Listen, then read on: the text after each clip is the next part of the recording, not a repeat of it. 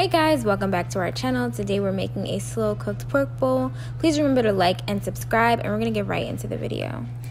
Alright, and here are our spices that we're using for the pork. Please note we are using cocoa powder because chili powder and cocoa powder do pair well together. Right. And a recipe with the exact measurements will be down below in the description, so don't worry about exact measurements here. So we're just going to put everything in here, in this bowl, and just mix it up. And we are cooking pork today, but you can obviously use this spice mixture for skirt steak, short ribs, or chicken if you are using it in Mexican applications such as tacos or taco bowls or nachos or anything of that nature. Right. So here Joe is just grinding in some black pepper.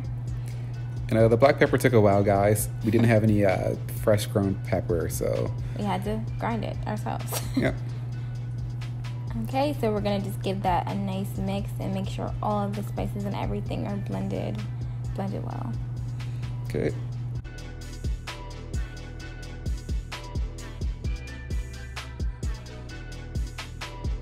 Okay, and now here's our pork shoulder. This is about a 5-pound pork shoulder. We're just salting it right here because it's a big piece of meat, and we also did cut it just for time's sake. We do want it to cook a little bit quicker.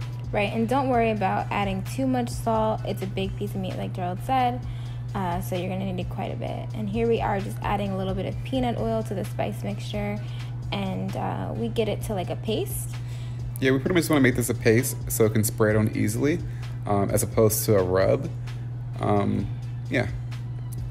So this isn't very pretty, guys, but Gerald is just going in and smearing it on, smearing in the rub that we made here, and making sure every single part of the pork is coated evenly with it. Yeah, and you can do this up to 24 hours in advance if you want to let it sit and marinate. But again, for time, we didn't have it, so we just pretty much rubbed it and then put it in the pan. But you can definitely marinate this and it'll be so much more flavorful. And obviously, if you can get gloves for this. But it's quite messy. It's super hard to get gloves now, as I'm sure everyone is aware of. So we just use our hands, which are the best tools in the kitchen. Right. So we're just going to make sure we coat all of this.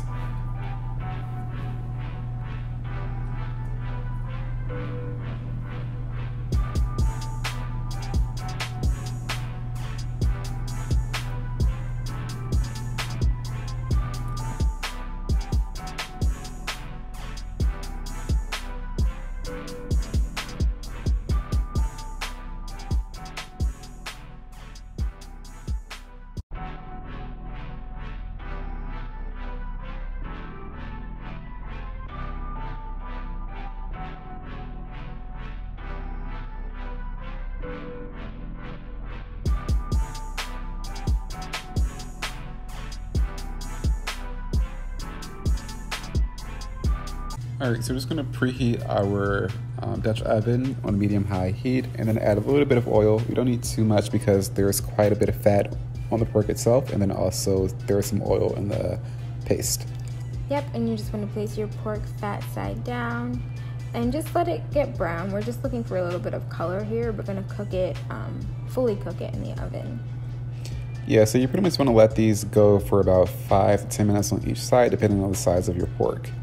And then once it's ready to get in the oven, it's going to look nice and brown like this. And what we're going to do here, just trust us again, we're going to deglaze the pan with some orange juice.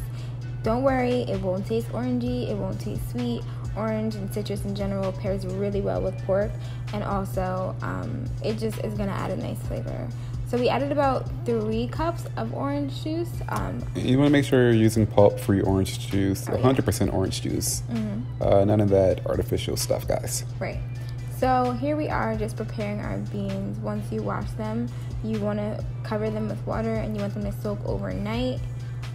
So that's what we're doing here. And here we are making the guacamole. We just took 2 avocados and mashed them, and we added some fresh lime juice, some salt, and some pepper. This is a pretty simple guacamole. We didn't add any cilantro or red onion because It's just a topper, and then we also are going to include some cilantro in our rice later. So we don't want this to be extremely flavorful. We just want it to be a nice avocado element to the bowl. Right. And you just give that a good mix, and that's it. Put that to the side. And if you're going to make this the night before, get some plastic wrap and just cover it. Put the plastic wrap directly on the avocado. And pop it in the fridge. Now, this is what our meat looks like once it's done cooking. It was in the oven for 3 hours. So what we're going to do is we're going to take the meat out, obviously, and we're also going to just put that beautiful sauce we have here to the side. And here we are rinsing our beans, getting ready to cook them. So beans, just regular bean recipe. We added onions, some aromatics, some garlic, some onion, and some bay leaf. And we added a bouillon cube. So it's very kind of neutral flavor, but this is what our beans look like once they're cooked. And this is about an hour and a half of cooking until they're nice and tender. So now we shredded up the pork, and we're gonna get ready to cook. Just kind of, finish cooking it here. We're going to heat up the pork to kind of render out some of the fat that's in it, and then we're going to actually add that cooking liquid. We did skim off the fat from it once it's solidified, and then we also drained it as well to make sure there weren't any particles or anything in it. It's a nice smooth pork stock that's pretty much based with that seasoning, and then also the orange juice. And you don't need to add any more seasoning here. Everything that you need is in that sauce. What we're going to do now is just let it cook and reduce down a little bit until it's a really, really nice consistency and texture.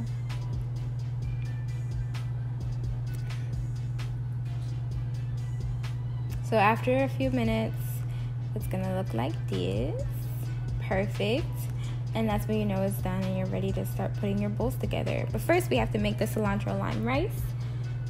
So we're just gonna chop up some cilantro pretty finely. Give it a nice mince, and then we're going to add it to our jasmine rice that we used here. You can use basmati, you can use whatever type of white rice you like to use, or you can even use brown rice if you want to be healthy. Right. And we just put in a little bit of lime juice, and we're going to give it a good mix. Also very neutral on the flavor here. The meat is most of the seasoning, so it's pretty simple. And here's our final product. So we layered the rice, the beans, and the pork together, and we topped it with cotija cheese, some avocado, and then sour cream. Yep, thank you guys for watching. These bowls are incredible. Make sure to leave a like, comment, and subscribe, and let us know how your bowls turned out. Take care. See you in the next one.